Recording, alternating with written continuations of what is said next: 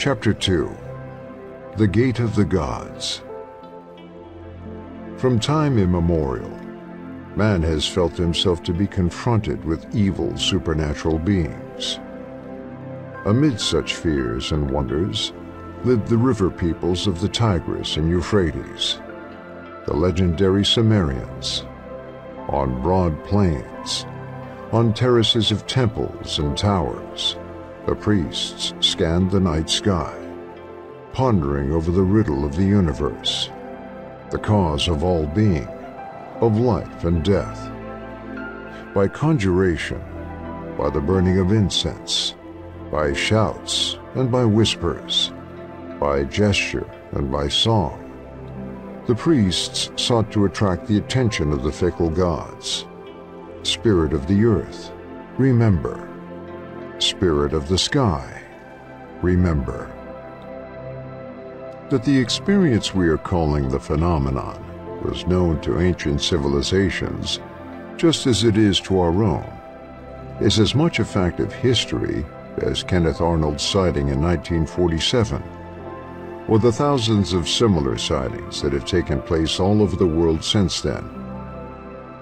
To demonstrate this, and to get some idea of the earliest direct experience of the phenomenon in recorded history, it is necessary to go back to what is arguably the world's oldest known civilization, whose writing has come down to us and has been translated: the Sumerians.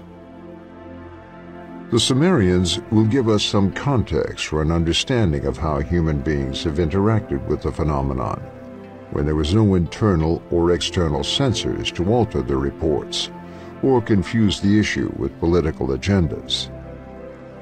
That does not mean their accounts are reliable from the point of view of scientific inquiry.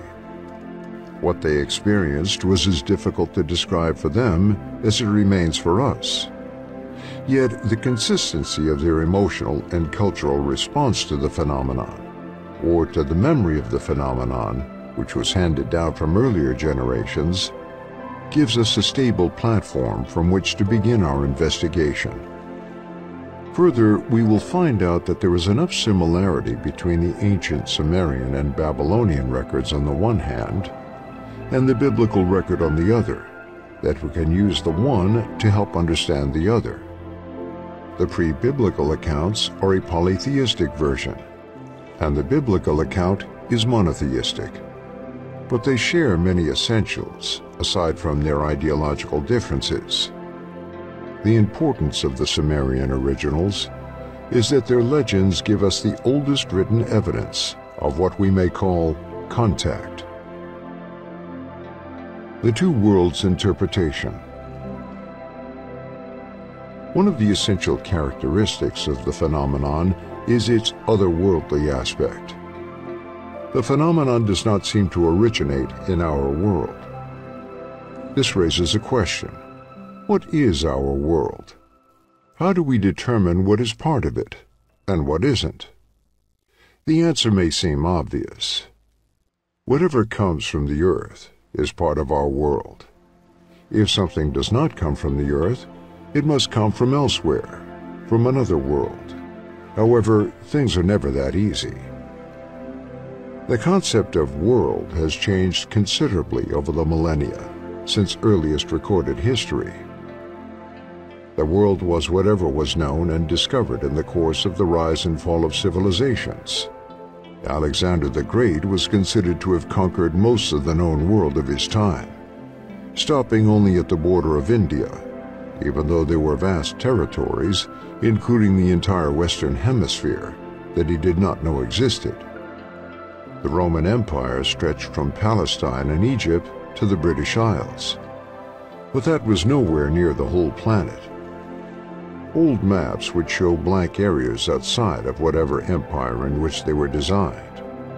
The Western Hemisphere was not part of the world until it had been officially discovered in the 15th century CE, even though there had been expeditions to the eastern seaboard by the Norsemen before that, and even though the Clovis people and earlier migrations had traveled across the Bering Strait land bridge and down into North and South America long before there was an Egyptian dynasty or a ziggurat at Ur.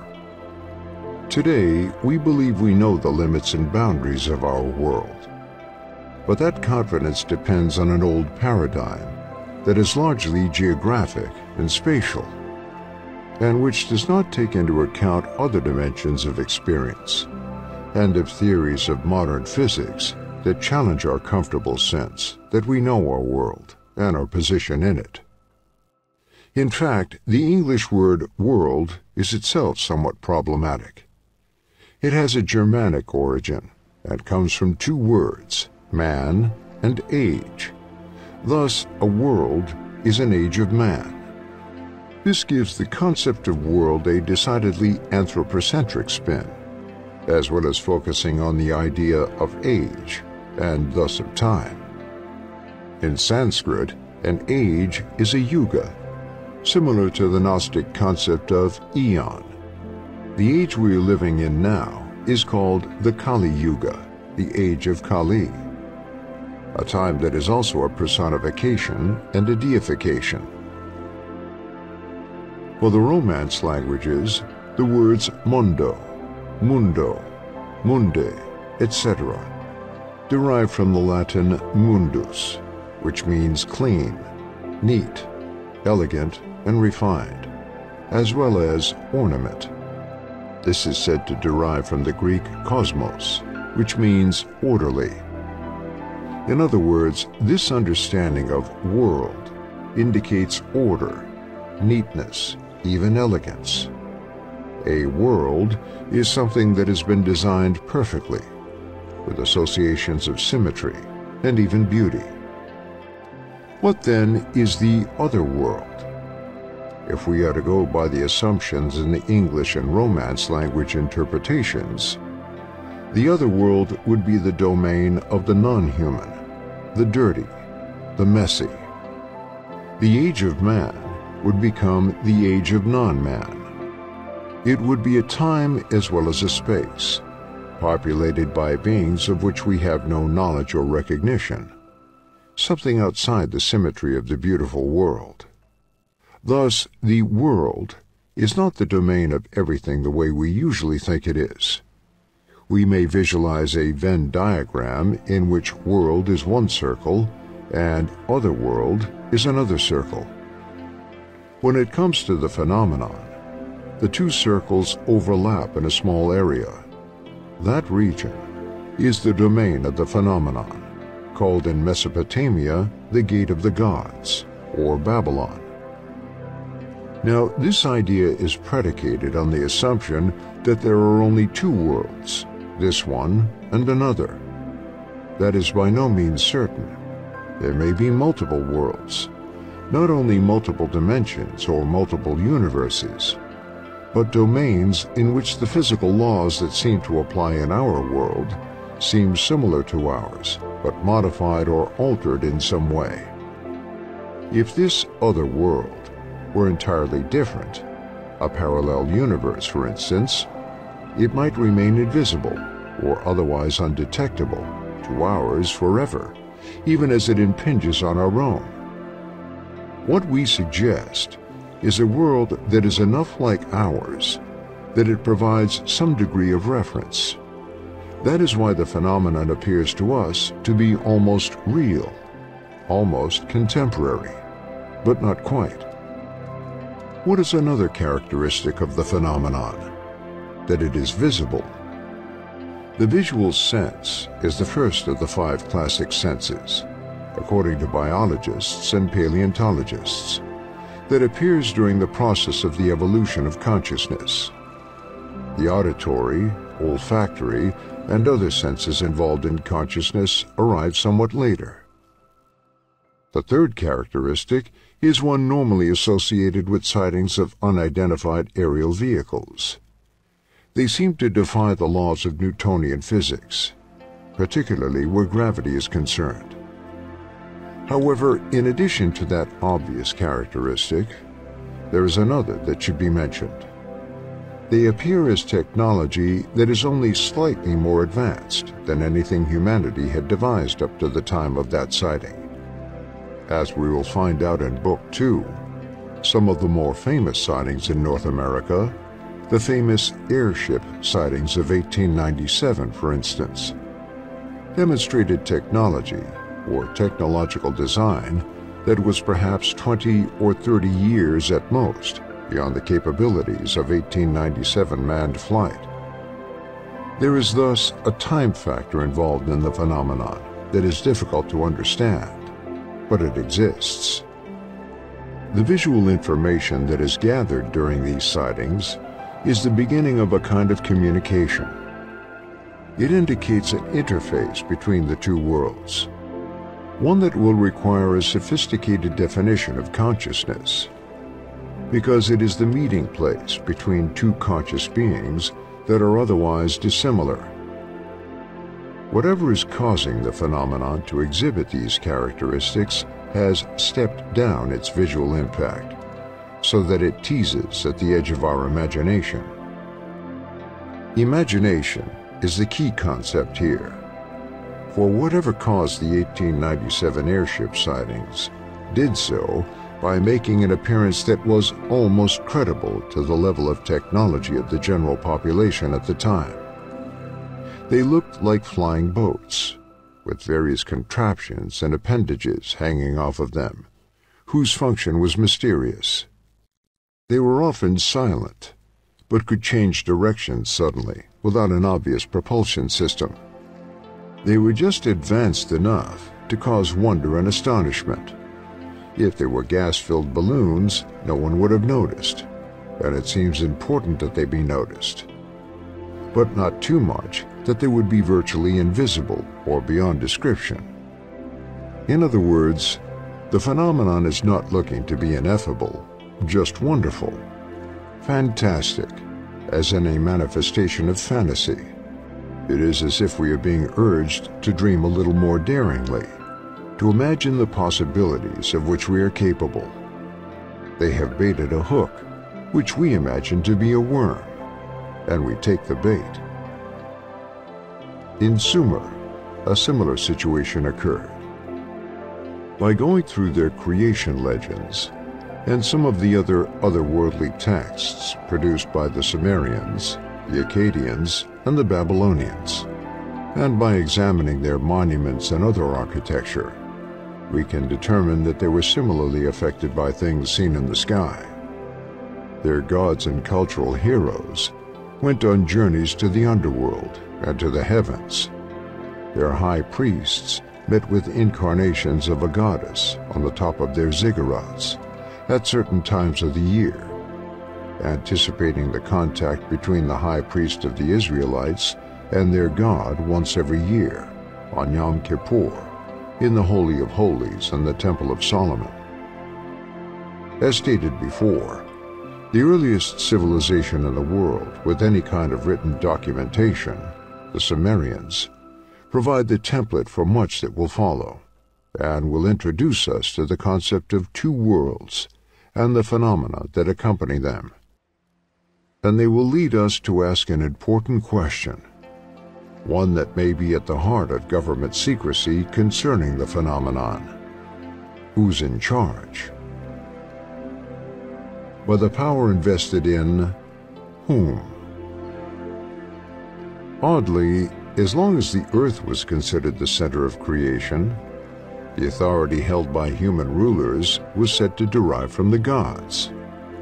Once the sun was moved to the center, at least of our planetary system, then authority shifted from the gods to human beings, and rulership became anthropocentric. This seems somewhat counterintuitive. Just when we realized that we were not at the center of the universe, our science, philosophy, and culture began to insist that humans were more important than the gods. Religion became a quaint holdout against this anthropocentric point of view, even as human beings themselves seemed less and less capable of running anything for any length of time without screwing it up. The Sumerians were deeply concerned with the issue of divine authority. The Sumerian rulers were believed to be in contact with the gods through the enactment of rituals which reinforced their authority in the eyes of their people, even as they met the gods on specific days of the year. Each Sumerian city had its ruler, who was both secular leader as well as high priest of the Sumerian mysteries. Further, each Sumerian city was ruled by a different god. The center of religious worship was the ziggurat, a stepped pyramid, usually surrounded by a brick enclosure. There were chapels devoted to lesser gods, but at the very top of the ziggurat was a small chamber or temple of glazed brick. This was the Holy of Holies, where the god of the city would descend and meet with the city's ruler. In the case of Babylon, the ziggurat had 7 levels, and the top chamber was of blue glazed brick, where Marduk would appear one day a year to a high priestess, designated for a ritual marriage. If Babylon was the gate of the gods, then this chamber of blue glazed brick at the top of the ziggurat at the center of the city was the point of tangents between the two worlds, the one small space on the planet where God and human met face to face. Various New Age authors have emphasized the importance of Sumer and its rituals, scriptures, and architecture to the ancient alien hypothesis. And there is an element of truth to these assertions, although it may not be obvious at once. While Zecharia Sitchin has written extensively about his beliefs that the Sumerian concept of the Anunnaki referred to alien technicians, most contemporary scholars of Sumer find no substance to these ideas, citing poor translations of Sumerian texts, as well as misinterpretations of Sumerian scriptures and conflation between Sumerian and later Babylonian texts. Sometimes, though, the most revealing evidence for non-human or non-terrestrial contact is hidden in plain sight. In this case, it can be found in the Babylonian creation epic, the Enuma Elish, and the story of Marduk himself. Most are familiar with the creation story as it appears in the book of Genesis. In that version, God creates the heavens and the earth, and eventually creates Adam, the first man, and Eve, the first woman. This story is told in different ways in the Bible, even within Genesis itself, and it is believed that this seeming inconsistency in the accounts is the result of 2 separate versions, the priestly version and the Yahwist version being included. That the creation story in Genesis is a reframing of the Mesopotamian original, with a view towards presenting a monotheist interpretation, as opposed to the prevailing polytheist version we find in most creation stories in the Middle East, is a subject of some debate among biblical scholars today. The biblical process of creating the universe and then the humans who inhabit the earth is a relatively benign one. There is no violence involved in Genesis 1, no struggle between opposing forces. In fact, in Genesis, God appears as a single uncreated entity with no consort or female companion. Yet he is anthropomorphic enough that he can walk through the Garden of Eden and speak with Adam. This is explained by saying that God created Adam in his own image and likeness. Thus, human beings are somehow reflections or versions of the divine original. The character or extent of this likeness is nowhere specified, however. Do humans look like God? Do they possess faculties similar or equivalent to those God possesses? We are only told that we share something in common with our Creator. Indeed, when God creates Adam from dust, he breathes life into him. This divine spirit may be the key to understanding how human beings are made in the image and likeness of God. It may be a way of explaining consciousness. The scholar Alan F. Siegel has written about the fact that for a long time there was a tradition among the Jews of two powers in heaven. There was the invisible transcendental God that we know from the Bible, but also a kind of vice-regent of God, a visible, largely anthropomorphic entity that could walk and talk among the created humans. It was only much later that this belief was corrected, and the idea of a vice-regent officially excised from Jewish theology as a heresy. In fact, it was still a common understanding during the time of Jesus, which is one reason why pious Jews could contemplate the idea that God could look and live like a human being and dwell among them. In this case, it is clear that image and likeness means just that. At the very least, human beings are simulacrums of the divine original. In the Babylonian creation story, the Enuma Elish, there was a long protracted battle between various gods that finally results in the creation of human beings. This story pre-existed the biblical version by hundreds, if not 1,000 years. It is now generally believed that the Pentateuch, the first 5 books of the Bible, also known as the Torah, or the books of Moses, was written or compiled in the 6th century BCE. The Enuma Elish has been dated to anywhere from 1000 BCE to 1800 BCE at the earliest. In the Enuma Elish, divine powers existed in a primordial state before the universe was created. Foremost among these was Apsu and his spouse Tiamat. Tiamat is described as a serpent or dragon deity, connected with the waters that pre-existed the land and the stars. Tiamat represented salt water, and her husband, Apsu or Abzu, represented sweet or fresh water. It was the commingling of these waters that gave rise to the generation of gods.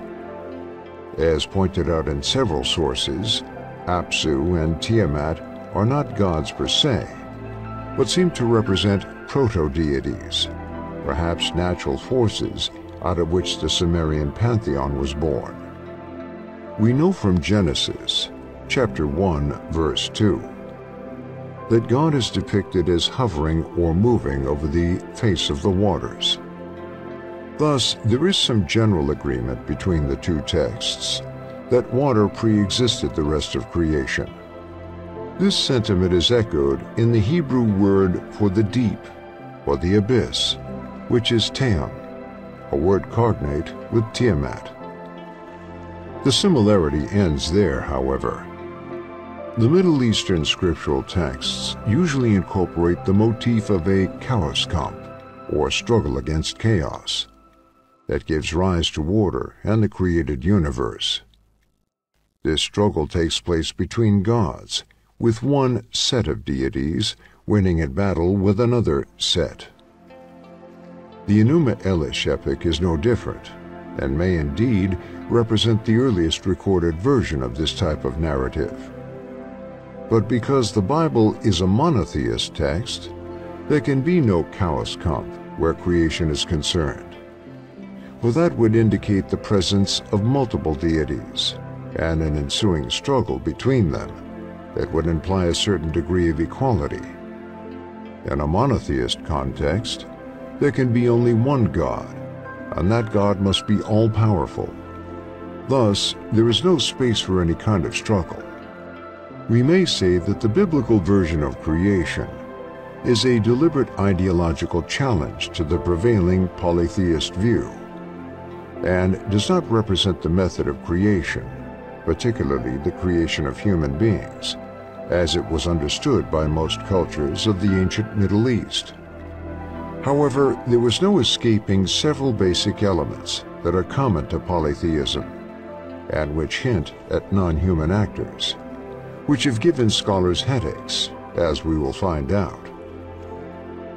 In the Enuma Elish, the younger gods, the children of Apsu and Tiamat, are noisy.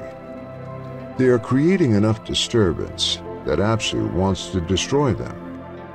Apsu, however, is killed during his confrontation with the younger gods, and this angers Tiamat to the extent that she creates 11 hideous monsters to do battle with the other gods. The leader of the resistance against Tiamat is Marduk. Marduk is the god worshipped specifically at Babylon, dating from the period when Babylon was not as powerful as some of the other Sumerian cities, to the time when Babylon controlled much of Mesopotamia, making Marduk even more important.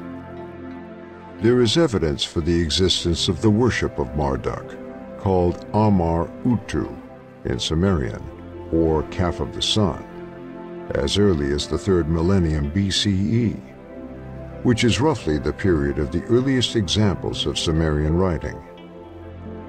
The Sumerian people most likely settled in Mesopotamia around 4000 BCE or earlier, and it is considered likely that they migrated there from what is now Bahrain. It is not certain whether Amar-Utu was a god they brought with them from Bahrain, or if he was a Sumerian version of a local Mesopotamian deity, whose culture is now lost. He does, however, have associations with water, with astronomy and the calendar, and with magic. Marduk combined in himself elements we would find distributed among the gods of Egypt, for instance. He was part Thoth, Tahuti, part Horus, part Amun-Ra, and after his defeat of Tiamat in the great cosmic battle that gave birth to the cosmos, he became the ruler of the divine pantheon. He is sometimes said to have been born in the Apsu, the abyss, indicating that he is a direct descendant of Apsu, the partner of Tiamat, and not actually born of the union of Apsu and Tiamat. He sometimes was considered the son of Enki, another deity associated with water, or an underground ocean, whose temple was known as E-Apsu, or House of the Abyss. Without delving too deeply into the Sumerian epic, it is enough to mention that Marduk became the hero of creation by defeating Tiamat, capturing her 11 monsters and her consort Kingu, who replaced her first husband, the slain Apsu, and slicing her body into halves, one for the heavens and one for the earth. He then sets the stars in their courses and establishes order out of the chaos. What is often neglected in the popular telling of the Enuma Elish is the story of the Tablet of Destinies. This is the device that gives Marduk his authority over the other gods, the possession of which indicates his kingship. It is the mark of sovereignty, and according to the Enuma Elish, is worn as a breastplate. Its name, Tablet of Destinies, implies a divination or fortune-telling function as well. Marduk feels entitled to the tablet because Tiamat has given it to Kingu, whom she married upon the death of Apsu. Kingu is a weaker and somewhat effete replacement for Apsu, and does not seem to merit the authority that the tablet confers or recognizes. Marduk, through sheer force of character, perhaps what sociologist Max Weber called charisma, after the Greek word for gift or grace, an inherent quality that is not earned but which is intrinsic, and which may be related to the Sumerian concept of me, is depicted as being the rightful heir of the Tablet of Destinies. It is this idea of sovereignty and authority as deriving not from humans or human institutions, but from otherworldly sources that suggests trace evidence of contact. In this case, authority over human institutions is not conferred by humans themselves. The authority derives from elsewhere. Even Marduk, a god, does not automatically receive the Tablet of Destinies by right of birth or origin, but must win it by killing the holder of the tablet, Kingu. A close reading of the Enuma Elish suggests that Tiamat committed a grave error by giving the tablet to the grossly unworthy Kingu, a situation that contributed to her own defeat. There is another tradition concerning the Tablet of Destinies, that it was the sum total of human knowledge in written form, designed to withstand a deluge. Written in stone, so it would survive almost any environmental disaster of the time, it represented the continuity of information from the antediluvian to the post-diluvian period. Thus, it was wisdom, knowledge, and authority, a single device without which human civilization would not be able to jumpstart itself after the flood. This idea of a written document that has been buried in order to survive a catastrophe is a very old one and found in many different cultures worldwide. There is the tradition of the Emerald Tablet of Hermes, a stone carved with the secret of the universe, buried in a cave in Egypt or under the sea, found centuries later and resurrected from its hiding place. There is also the Tibetan tradition of the Terma, esoteric texts that were buried by teachers in ancient times and then rediscovered by those chosen by the gods.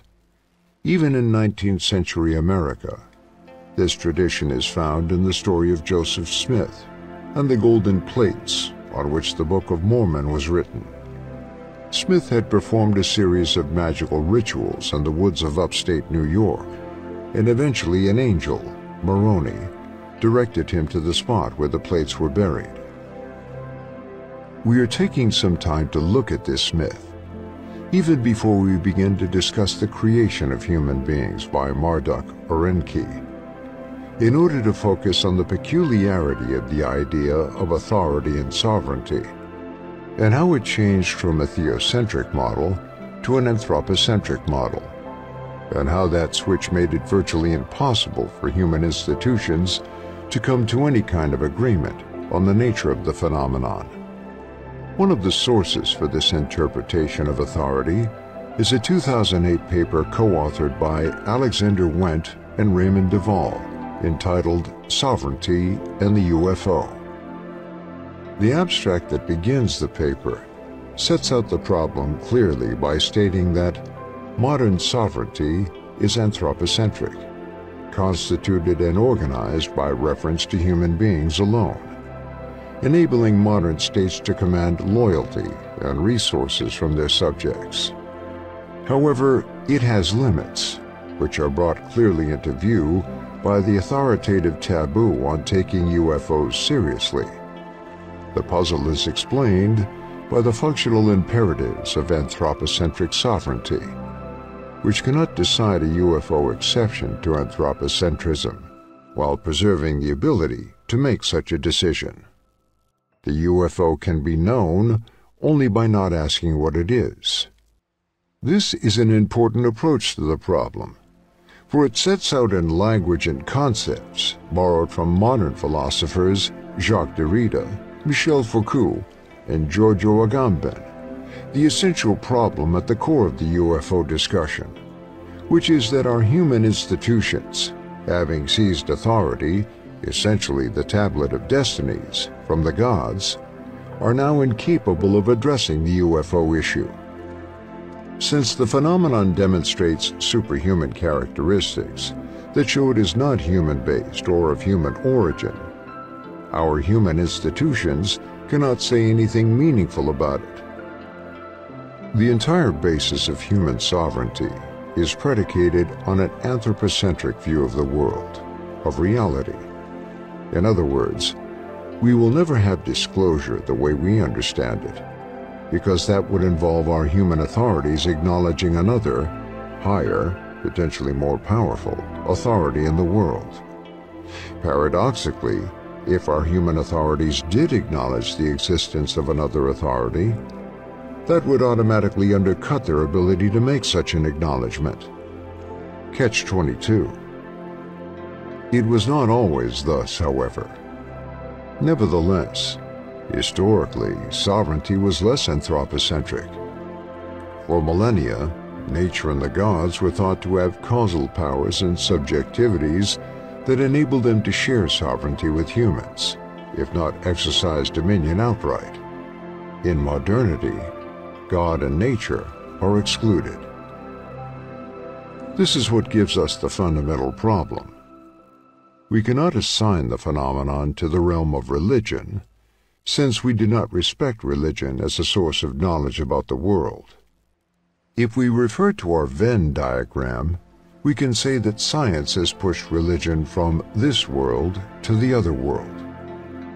This world is the realm, now, of humans and of institutions, based on what the authors call a metaphysics of anthropocentrism, and is no longer the realm of the gods. Humans are sovereign, and human sovereigns rule over other humans. Anything that calls this into question is a threat to modern ideas of rulership and to the loyalty of human subjects to human rulers. Again, even though the Earth is no longer the center of the universe, the anthropocentric, the human-centric view of the world has replaced the theocentric, God-centric one. Humans are now the center of the universe, and scientists and governments the sole arbiters of what is real. The entire structure of modern societies depends on it. In fact, the very word real is cognate with royal. Reality is whatever the king says it is. This is why the phenomenon is unacceptable to both science and government. This is why there can be no such thing as a UFO. At least, that is why we are not able to define what it is. For that would automatically challenge the sovereignty of our institutions. It would shift the focus away from us to them. And we have no idea what the repercussions of that shift would be. For both science and the state, it seems, the UFO is not an object at all, but a non-object, something not just unidentified, but unseen, and thus ignored. What of theocratic societies? Even though modernity has dominated the worldview of societies in the West, in the United States, Australia, and Europe primarily, there are areas of the world that still emphasize the centrality of religion, such as regions in the Middle East, Asia, and Africa, where economic development lags behind Western material achievements. It may be no coincidence that regions where economic development is slow are also regions where religious sentiments and a religious or spiritual worldview predominates. The association of matter with science, technology, and anthropocentrism is reflective of Gnostic ideas, of the corrupting influence of the material world. Yet even in these cases, there seems to be a reluctance to accept or acknowledge the reality of UFOs. Is it possible that to do so would be to challenge certain dogmas? In fact, we have evidence that even organized religion is willing to accept the idea of alien life. The Vatican recently came out with a statement that indicates a willingness to view the possibility of alien existence as not being at odds with Catholic belief. There has never been a problem with considering the possibility of alien life and alien contact in Islam, for instance, which generally has been more comfortable with science and scientific attitudes towards life on other worlds. Of course, this can be seen as a strategy to hedge one's bets, to maintain a degree of authority over the faithful by incorporating scientific and even pseudoscientific scenarios, and thereby extending sovereignty over all forms of knowledge. In modern societies, however, the adherence to a scientific viewpoint, as if it were an ideology or a dogma, has effectively painted the skeptics into a corner. The omniscient God has been replaced by the omniscience of science, and it cannot admit of knowledge that may be at odds with what is already known about the nature of the world and of reality. It cannot admit that the other world has any kind of objective existence. Instead, the other world is a trash receptacle for rejected knowledge. It is the domain of error, hallucinations, and the irrational. To be sure, the Sumerians and the Babylonians entertained a similar viewpoint. For them, the other world was the underworld, the realm of the dead, of evil spirits, of all the ills that pester humanity and tend to inject an element of chaos into order, and thus to challenge the supremacy of Marduk and the state. But to the Sumerians, the other world did exist. It was necessary to believe that it existed. Otherwise, there would be no need for divine authority. The existential threat posed by the other world, the source of danger and hostility, made rulership and social organization necessary. The Sumerians did not deal with the irrational or the chaotic by wishing it away. They understood that eternal vigilance was required. Life was replete with dangers, from environmental catastrophes to sickness to defeat in war.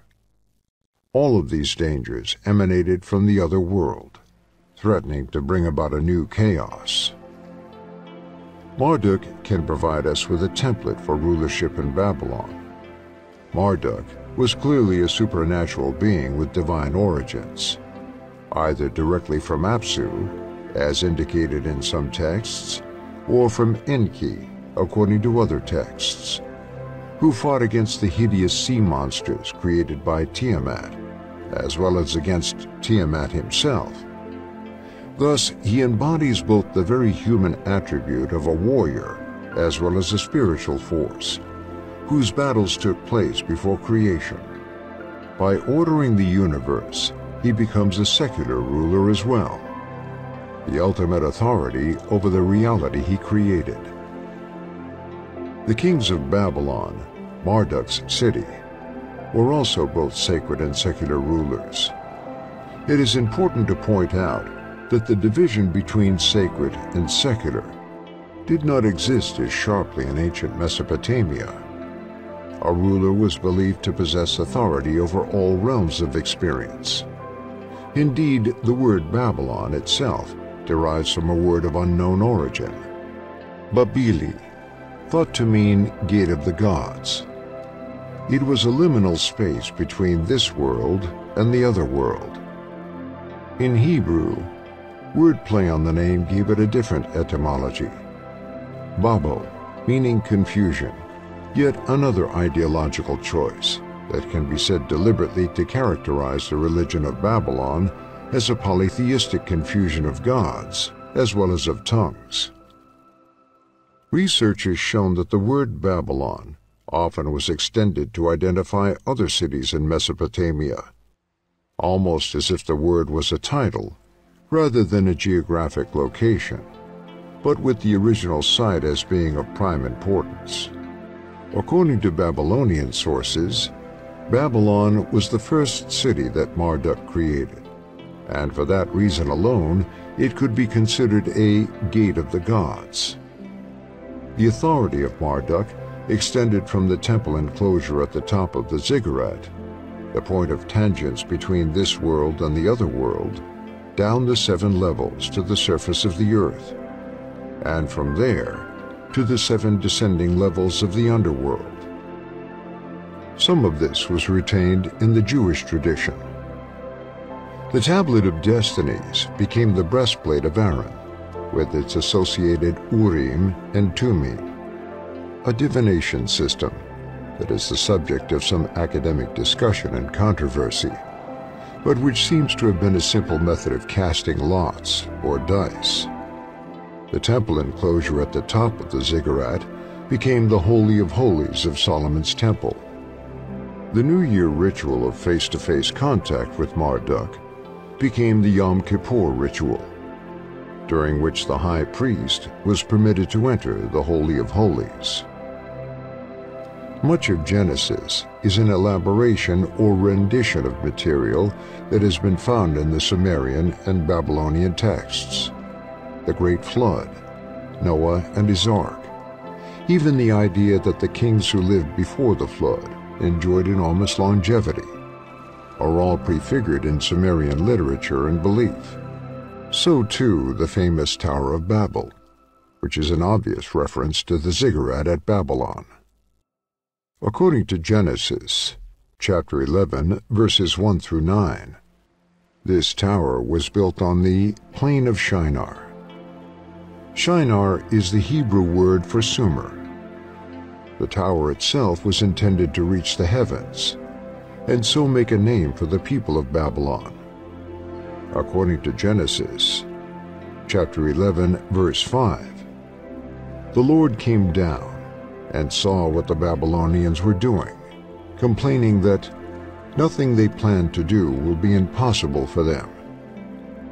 For that reason alone, according to Genesis, God confused their language so that they would not be able to cooperate. He made the people of the earth divided so that they would not compete with him. That's it. That is the entire story. There is no mention of God punishing the Babylonians because of the sin of pride or anything else, as this story has often been interpreted in Sunday school and Catholic confraternity classes. The only problem God had with the builders of the tower is that they were able to do whatever they set their minds to do, and God could not allow that. So he came down, a phrase that could be interpreted to mean descended, as from the sky, or simply that he showed up in some fashion. In either case, he seems to have been absent during most of the construction of the tower, and only arrived when it seemed they were succeeding in their efforts. This continual absence of God from the earth in Genesis is notable. The God of the Torah appears, issues edicts, then disappears. He reappears at moments when humanity seems on the brink of some major breakthrough, and then stymies it. What we have here is an iteration of Genesis 3, where God has created two human beings, told them what to do and what not to do, and then disappears. Eve is told by the serpent in the garden that if she eats of the forbidden fruit, she shall be like God, knowing both good and evil. God reappears and learns of the disobedience of his creations, which is really their desire to become the equal of God. God cannot tolerate that and removes them from the field of operation, the Garden of Eden, where their newly acquired knowledge would enable them to compete with him. And when the Babylonians demonstrate their capabilities by building a tower, God once again intervenes to keep human beings from attaining divine status. Human beings in the Bible have slave status vis-a-vis God, and it can be argued that this is an inheritance from Sumerian beliefs. In Genesis, humans have the power to do what they want, but they do not have the authority to do what they want. The authority is God's alone. The biblical version represents a monotheistic authority, and the Enuma Elish, among other Sumerian, Akkadian, and Babylonian epics, represents a polytheistic authority, but in essence they are identical. For all practical intents and purposes, authority, whether in a monotheistic or polytheistic context, remains the most important attribute of a god. Any human authority must derive from that divine authority. It must be bestowed by a god upon a human, and can be taken away as quickly as it was given. Thus, too, the phenomenon represents a challenge to human anthropocentric authority. The sight of a vessel flying through the air would not be ignored or ridiculed in a society where authority emanates from a divine source. The paranormal in general is consistent with religious documents, rituals, beliefs, and experiences. One of the reasons it is ridiculed by science, guilt by association. Visions, dreams, apparitions, and supernatural phenomena create a space for the experience of the UFO. In a modern society, however, where a constantly evolving scientific paradigm determines the contours of reality, these phenomena are judged to be non-existent. They lack reality. They are not real in any kind of scientific sense, and thus there is no need and no attempt to explain them, analyze them, critique them, because to do so would be to undercut the very foundational model of science.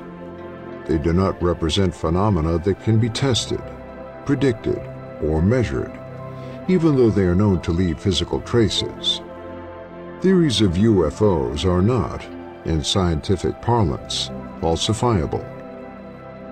In a modern society, where a dominant political model of human rulership demands loyalty and obedience from humans to humans, these phenomena are ignored. To do otherwise would be to undermine the very foundational model of human sovereignty. As we are told in 1 Samuel chapter 15, verse 23, witchcraft, the domain of antinomian religious practice and belief, is the equivalent of rebellion against the state, one that obtained in ancient Sumer as it did in ancient Palestine, and it holds to this day. As there was no science as a recognized discipline separate from a religious or spiritual context in those days, then methods of science that were not part or supportive of the prevailing attitude also would be considered witchcraft and treasonous. Vide Galileo. Ironically, the only way any of this makes any sense at all is if we remember the near universal understanding that all authority ultimately derives from the fact that human beings are not autonomous.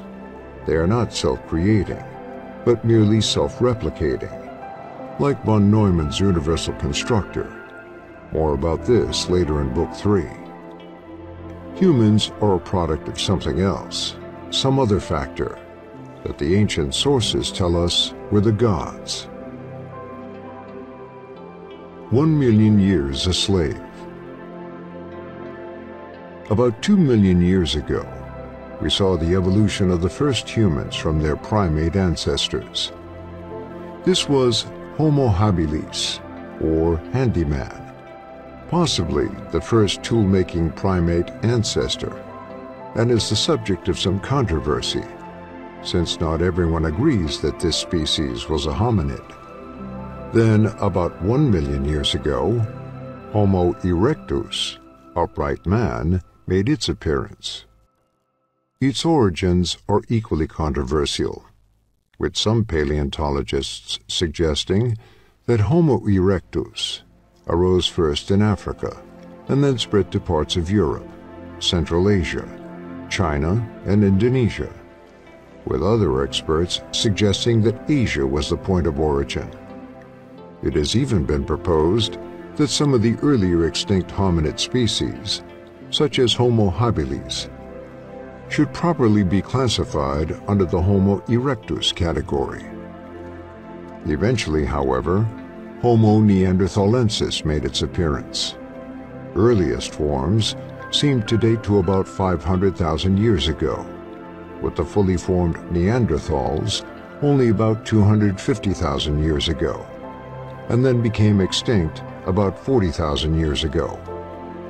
Homo sapiens, of which we humans are a subspecies, known as Homo sapiens sapiens, arose about 200,000 years ago and coexisted for a time with the Neanderthals until the latter became extinct. We share an almost identical genetic heritage with Neanderthals, with only about a 0.12% difference between us. According to genetic and paleontological evidence, therefore, The origins of humanity are broadly, if somewhat incompletely known. We can trace our lineage back 2 million years, at the most liberal guess, to 1 million years, the conservative estimate, in time. At the very latest, we can use the 200,000 to 250,000 year estimate of the appearance of both the Neanderthals and Homo sapiens as our point of origin. It really depends on what one means by the term human, and especially modern human. There are questions of genetics, of course. There are also questions of consciousness. Did a larger brain size indicate greater intelligence? And did greater intelligence contribute to the development of consciousness? These are still controversial issues today, especially as it has become obvious that not everyone agrees on the definition of terms like intelligence and consciousness. If we do not know how to define consciousness, then we are unable to determine when it first developed.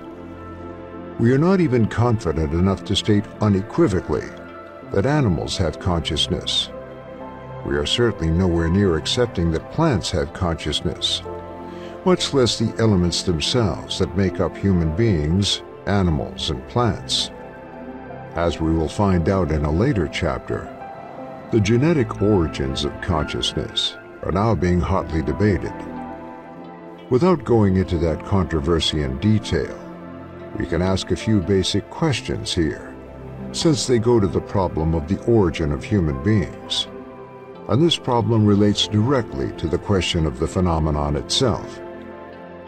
First of all, let us assume that the nature of humanity and of human beings presupposes the existence of consciousness.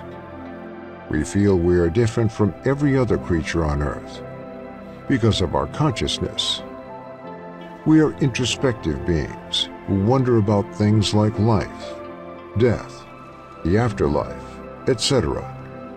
And we do not perceive the same concerns taking place among other members of the animal kingdom or the plant kingdom. We also seek to control our environment in ways that no other species, genus, family, etc. has done. We build cities, cars, rocket ships. We design intelligent networks, create fiber optic cables and irrigation systems. We do not see other species doing the same.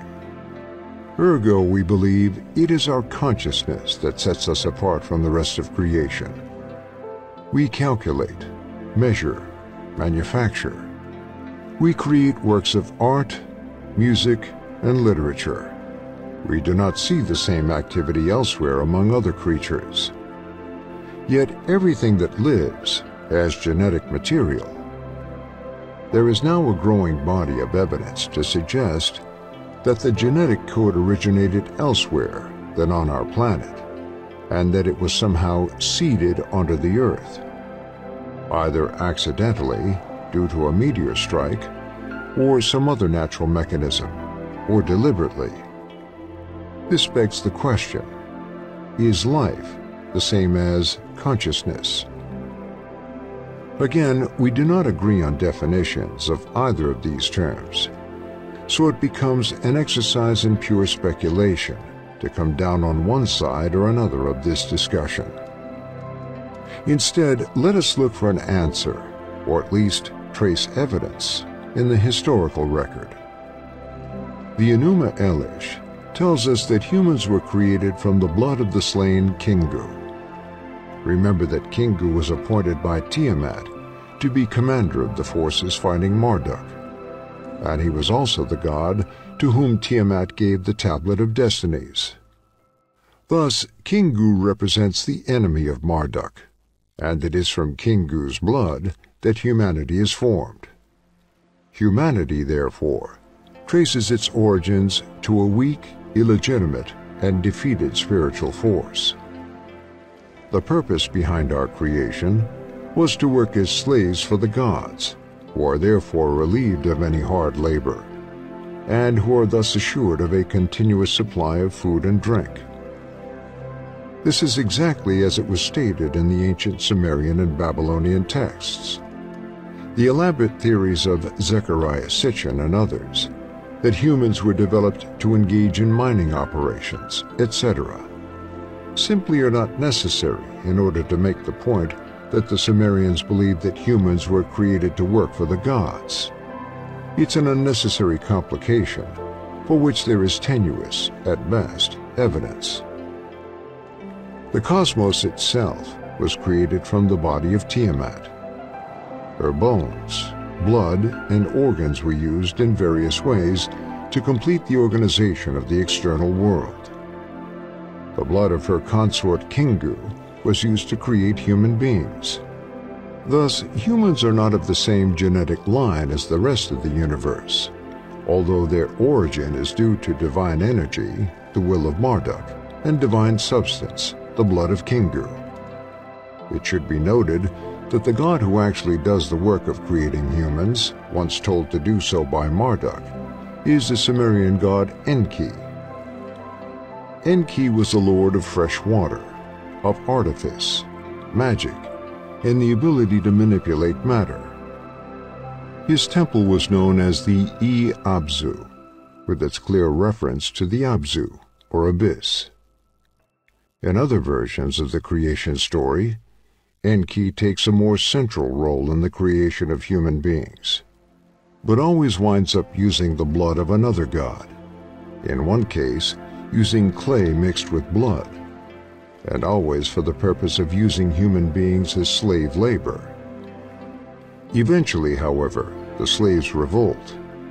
When that happens, the gods decide to wipe them off the face of the earth with a great flood.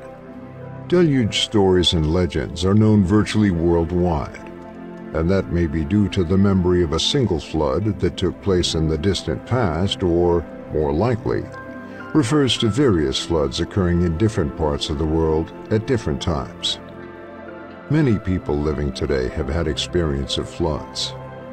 They are a relatively common occurrence, so there is no need to look for a single cataclysmic event that affected the entire globe. What is a common denominator between the Babylonian account and that in Genesis, however, is that both floods are the result of the gods or God becoming angry with human beings.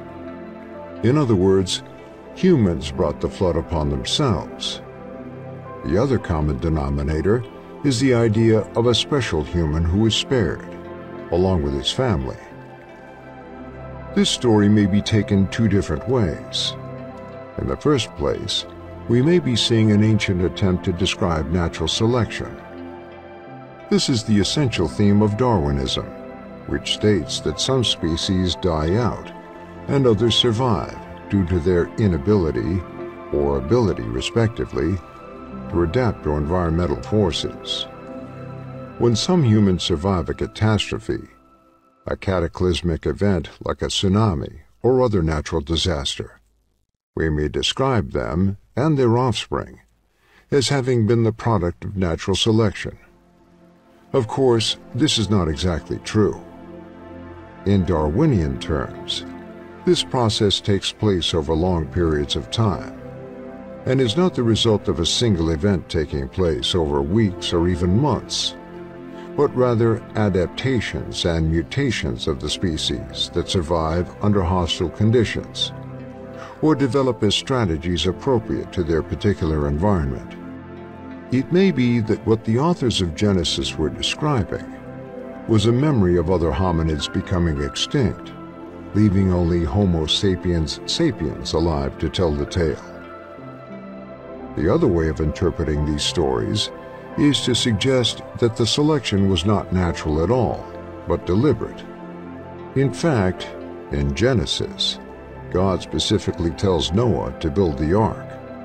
Once again, authority comes from a divine source.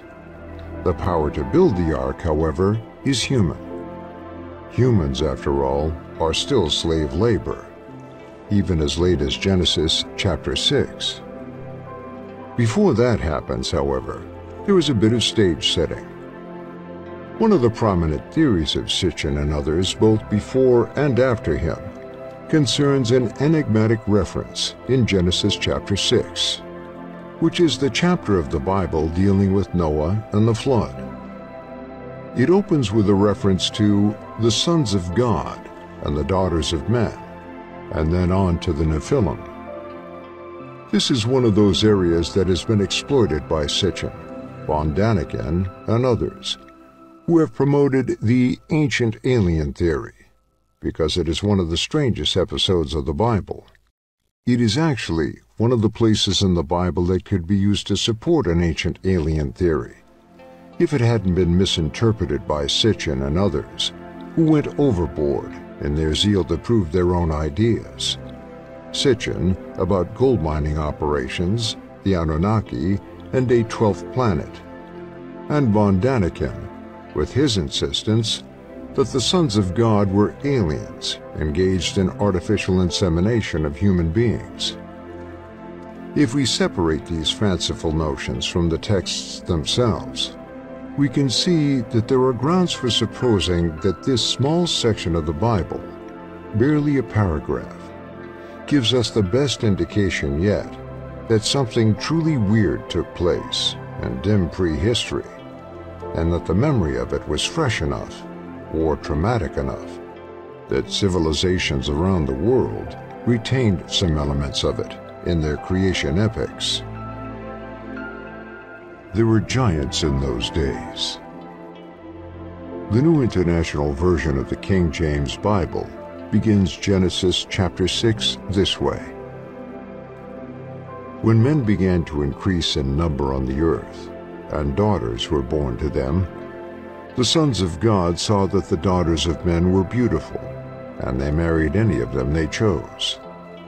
Then the Lord said, "My spirit will not contend with man forever, for he is mortal. His days will be 120 years. The Nephilim were on the earth in those days, and also afterward, when the sons of God went to the daughters of men and had children by them. They were the heroes of old, men of renown." There are a great many mysteries tied up in these few lines. Who were the sons of God? Who were the Nephilim? What is the meaning behind all the non sequiturs in these two paragraphs? Why does God interject his statement about his spirit not contending with man forever between the two descriptions of the sons of God and the daughters of men? And if the children of their union gave rise to heroes of old, men of renown, if we are supposed to read the sequence that way, then why does the author of Genesis complain that men were wicked in the paragraph that follows? The Lord saw how great man's wickedness on the earth had become, and that every inclination of the thoughts of his heart was only evil all the time. The Lord was grieved that he had made man on the earth, and his heart was filled with pain. So the Lord said, "I will wipe mankind, whom I have created, from the face of the earth." Obviously, we're missing something. The sons of God were supposed by many commentators to mean angels, or some type of supernatural being. Later research indicates that the term Son of God was used to refer not to angels, but to a kind of royalty, to kings, or to high-ranking ministers. That indicates a social disconnect between men and sons of God. The opening sentence says that the sons of God saw that the daughters of men were beautiful. Thus, the sons of God were not men in any kind of normal sense, but they had bodies that functioned as those of humans. The Hebrew term used in Genesis chapter 6 is Bene Elohim. It is a term that has been used in different ways to mean slightly different things. David Pinchansky, a professor of theology, writes that Bene Elohim refers to a divine council, a group of beings who serve as ministers to God. They either have human bodies or can assume human bodies in order to function on the earth. When they do assume human bodies, it seems that they are able to propagate through sexual intercourse with human women. The Bene Elohim are exclusively male, as the account of Genesis chapter 6 suggests, and produce offspring from this union. In common UFO parlance, these might be considered hybrids. Enter the Nephilim. Sitchin wants to translate this word as fallen, meaning fallen angels, after the Hebrew word naphal. That was a popular interpretation among biblical scholars for a while, but it since has been demonstrated to be faulty and not consistent with rules of Hebrew grammar. It was actually a loan word from Aramaic, nephilia, that had been Hebraicized and given its plural form Nephilim. For some reason, the translators of the King James Bible kept the word Nephilim in their version without translating it themselves. There was confusion, or perhaps astonishment, over the real meaning of Nephilim, which is probably what kept it in a transliterated form. Nephilim, according to scholars of Hebrew and Aramaic, can only mean one thing: giants. This was not a word used in a general sense, metaphorically referring to someone of great personal stature or charm. The word refers specifically to beings of extraordinary size. Genesis tells us the Nephilim were around in those days and afterwards, the implication being after the flood. The further implication is that they are no longer around, for they were only around in those days and also afterward, but evidently not now. It may be the Nephilim who are described as men of renown. There is also the repetition of the phrase, on the earth. It appears 4 times in those 6 verses. Not to be coy, but where else would man be but on the earth? Were there men elsewhere in creation? Was it only those on the earth who had become troublesome in the eyes of their Creator? Otherwise, why was the repetition, a form of emphasis, necessary? And where did the Nephilim, the giants, come from? One reading, the most commonly accepted, links the offspring of the sons of God with the daughters of men with the Nephilim. In other words, when the two mated, these monstrous forms were created. That would indicate that the sons of God were not part of the same gene pool as the men and the daughters of men. In other words, the kings of the earth, the Bene Elohim, the royalty, those holding an authority from God, were not human themselves. The human men were the slave race, as indicated before. Their daughters were part of that same race, obviously.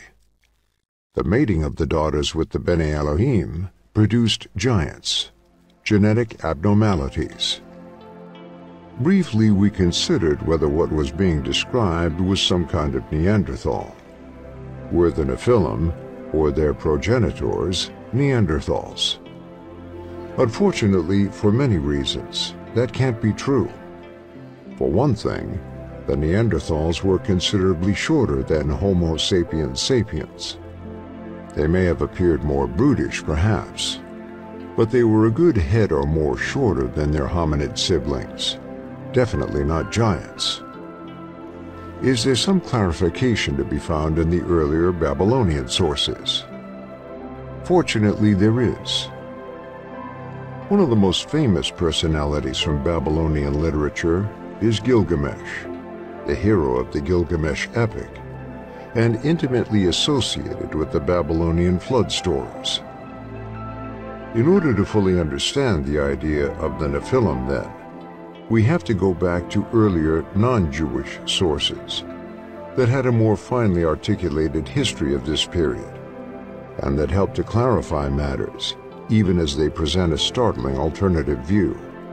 This includes the Gilgamesh material and those ideas associated with it, including the Apkallu or Abgal. The Apkallu, to use the Babylonian term, Abgal to use the Sumerian, were 7 wise beings, 7 sages, who existed before and after the flood. They were responsible for teaching the newly created human beings the benefits of civilization. These were not humans, but divine or quasi-divine beings, who could assume human form when necessary or desired. In other words, they were the template for the biblical idea of the Bene Elohim. The most controversial version of the story of the Apkallu comes from Berossus, who was a priest of Bel Marduk in the 3rd century BCE. According to his account, one of the Apkallu, named by him Owens, would give rise from the sea, presumably the Persian Gulf, each morning and teach the people what they needed to know about agriculture, astronomy, etc., and then would return to the sea at dusk. He would not eat or drink anything on land, and he dressed in an unusual suit that resembled a fish with scales. He wore a head covering, which looked like the head of a fish, and his clothing resembled that of a fish, except for the fact that he walked on 2 feet. Eventually, other Apkallu followed the first, and they would remain in contact with the human beings for some time, at least up to the flood. They were said to have their origins in the Abzu, the abyss of Enki, and they were sent back there when they had angered Marduk, who viewed them as having corrupted the human race. This, however, did not take place before the Apkallu began to mate with the human women and produce offspring that were part human, part Apkallu. These elements, taken from a variety of Sumerian and Babylonian sources, clearly anticipate Genesis chapter 6. If biblical scholars such as Michael Heiser and David Penchansky are correct, then there is a strong Mesopotamian tradition of a council of normally invisible beings, the Apkallu, the Abgal, or the Bene Elohim, who appeared on earth as advisors to the human race, and who eventually mated with human women, creating monstrous offspring in the process. The biblical account is clearly a somewhat sanitized version of the Mesopotamian original, given a monotheistic spin. If we subtract the ideological changes from the story, we can determine that a very strong indication of a general belief that there was a non-human contact with humans at some point in prehistory. This non-human contact is not merely a euphemism for God or angels, because the words that are used for these terms in the Bible, El, Elohim, Yehovah, Malachim, etc., are quite different from those used to characterize the Apkallu, Bene Elohim. These were beings of an order quite different from humans. Normally invisible, they would assume human form to interact with human beings, and even produce offspring from sexual intercourse with human women. Gilgamesh was one of these. According to what is generally known as the Epic of Gilgamesh, in reality, a collection of cuneiform tablets containing narratives about the hero, Gilgamesh, is 2/3 divine and 1/3 human. He obtained knowledge of the world from before the flood by speaking with the Babylonian version of Noah and learning how he became immortal. Now largely believed to have been a historical figure, circa 2600 BCE, Gilgamesh has entered the realm of supernatural legend long before his presumed reign. He had rejected the advances of the goddess Inanna, for instance, and fought the demon Humwawa. In one of the tablets containing the Epic of Gilgamesh, found in the ancient city of Ugarit, Ras Shamra, we learn that Gilgamesh is a giant. He is described as being 11 cubits tall and 4 cubits wide. If each cubit is about 20 inches long, 11 cubits would mean Gilgamesh was 220 inches, or about 18 feet tall, and 80 inches, or 6 feet wide. His being a giant, and 2/3 divine and 1/3 human, would make him one of the Nephilim. The king of Uruk, Gilgamesh was as much a culture hero as a godling. We may say of him that he was a man of renown. He certainly was a warrior, but his most famous exploits are those involving supernatural beings, such as the demon Homwawa, whose face is usually portrayed as a mass of entrails. In fact, the name of Gilgamesh in cuneiform is often preceded by the dinger symbol, which is usually reserved as the identifier of a god. He is someone who straddles the line between Apkallu and human, a being who was conceived of a human woman, but whose paternity remained a mystery. In fact, according to the single legend concerning his birth, his mother, surrounded by armed guards to ensure that she would not be molested and lose her virginity illegitimately, became pregnant with him, even as she was under lock and key. Alarmed, the guards took the baby and threw him from the top of a tower to be dashed on the rocks below. But an eagle arrived just in time and settled the baby Gilgamesh safely onto the earth. Thus, without addressing it in so many words, the origin of Gilgamesh is that of a daughter of men and a supernatural father, an Apkallu, and he developed into a giant who was 2/3 divine. This is in keeping with the biblical tradition, as well as the Mesopotamian one. In fact, according to the Epic of Gilgamesh, the Apkallu designed and built the walls of his city, Uruk. The Apkallu themselves are often depicted as having human bodies, but the heads of birds, similar to the type of iconography we find in Egyptian illustrations of Thoth, Horus, etc. Mesopotamian bas-reliefs depict them as a type of griffin with 4 wings, as well as bird heads, indicating their capability of flight. In fact, it is probably these huge reliefs that were found in Babylon and elsewhere that gave rise to the famous vision of Ezekiel 1, a favorite of ancient alien theorists, in which the cherubim make their appearance as having 4 wings and 4 faces, those of a man, an eagle, an ox, and a lion. As Ezekiel 1 had this vision in Babylon, it could be said that the local artwork influenced its content. A further connection of Gilgamesh to the flood story that starts with the discussion of the sons of God and the Nephilim is his visit to Utanapishtim, Sumerian Ziusudra, the Babylonian Noah.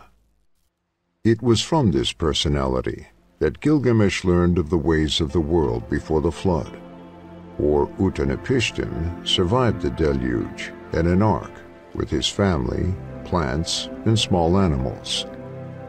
Utanapishtim had saved the seed of humanity, and for this was rewarded by the gods with immortality. There is no space to go into this story in full, but it is mentioned to show that Genesis chapter 6 has its origins in Babylonian religion, which itself had its origins in Sumer. To summarize the data, the universe was created as a result of a struggle between invisible forces, characterized as fresh water and salt water, which gave birth to gods who turned on their parents and used the body of one to create reality, and the blood of another to create humanity. Thus, humans are a product of one of the defeated gods. In some versions of this narrative, clay from the earth is used as a medium, mixed with divine blood. The purpose of the creation of human beings was as slave labor for the gods. Also present in the heavens were intermediary forces, a kind of assembly or council known as the Apkallu in Babylon the Abgal and Sumer, and the Bene Elohim among the Jews, who were in charge of the situation on earth. These beings were able to assume human form, but were not human beings. They copulated with human women. There does not seem to have been female Apgalu to mate with human men. And the result of their intercourse was a generation of Nephilim, or giants. For reasons which are not entirely clear, God, or the gods, decided to destroy the human race by sending a flood. However, they decided that some genetic material could be salvaged, and that resulted in the stories of Noah in the Bible and Udanapishtim in Babylonia. At some point after the flood, the gods, or their emissaries, the Apgalu, Abgal, Bene Elohim, disappeared. Suddenly, human beings were on their own again. The loss of contact with these supernatural beings was lamented in the Sumerian hymns and incantations. Rituals evolved to bring them back, at least temporarily, using sacrifices and sacred marriages. The sacrifices recall the blood that was used to manufacture human beings, acknowledging that our blood is not really ours, but theirs. The sacred marriages recall the sons of God meeting with the daughters of men. Using these two mechanisms, we were reminding the Apgalu of this ancient event in human history, reenacting over and over, through thousands of years, that initial trauma. Or perhaps we have been working through that trauma ourselves, using ritual to try to understand what had happened and what our purpose is on this planet. These stories were well known throughout the Levant as late as the 1st and 2nd centuries CE. They were inextricable elements of the culture going back thousands of years. There are New Testament references to these same Bene Elohim and to the 7 sages, the Apgalu, who were punished for having intercourse with human women and producing their hybrid offspring. They are not called Apgalu in the New Testament, of course, but are cited in 2 Peter and Jude as angels who sinned and who were imprisoned in Tartarus, in the Septuagint Greek, usually just translated as hell in English translations, or in deep gloom. Tartarus, of course, is the underworld abyss of Greek mythology, and the place where the Titans, who themselves sinned against the older gods and were overthrown, were imprisoned. This idea of a war in the heavens, which led to the creation of the world and of human beings from divine substances, is familiar throughout the West. Roman and Greek mythology abound in examples, and the same theme would find itself represented in the Abrahamic literature as well. Like the stories about a great flood, these myths reflect knowledge of, or experience of, an actual event or events. The idea that human beings were created as slaves or playthings of the gods also is present everywhere we look. And the high strangeness element, that some type of being with a supernatural origin mated with human women in the distant past to create hybrid offspring, is also very familiar to Sumerians, Akkadians, Babylonians, and Jews, not to mention Romans and Greeks. The figure of Prometheus in Greek mythology shares many elements in common with the Near Eastern narratives. He is regarded as the divine being, actually one of the Titans, who brought wisdom, arts, and learning to human beings, and who stood up for humans in opposition to Zeus, and was punished for it. Prometheus most famously stole fire from the gods and gave it to humanity. He was then chained to a rock for eternity, having his liver eaten every day by an eagle, only to have it grow back at night until he was rescued by Hercules. In his anger, Zeus fashioned Pandora, the first woman out of clay, and sent her to live with men as a punishment. These various motifs are viewed by scholars as iterations of the Mesopotamian originals.